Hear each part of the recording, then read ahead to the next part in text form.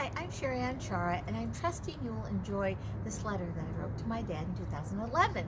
And actually, he transitioned, as you call death, when I was 5 on Christmas Day. You see this tree, the tree of life? Well, I'm part of his tree. And so the fact is, when someone transitions, or death as you call it, they still live in your heart. So I trust that this article may bring you some closure or solace or just make you kind of smile from your heart.